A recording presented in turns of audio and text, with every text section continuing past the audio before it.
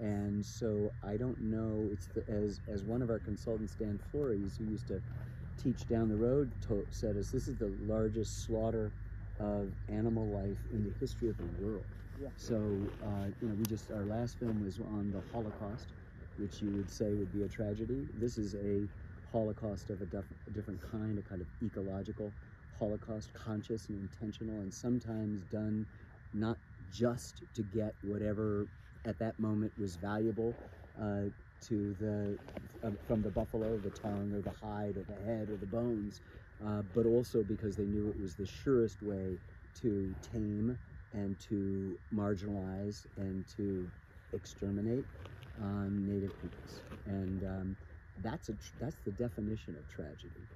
And I don't know how, if you're going to do the story of the most magnificent mammal, the largest land mammal in North America, how you tell it any other way than that.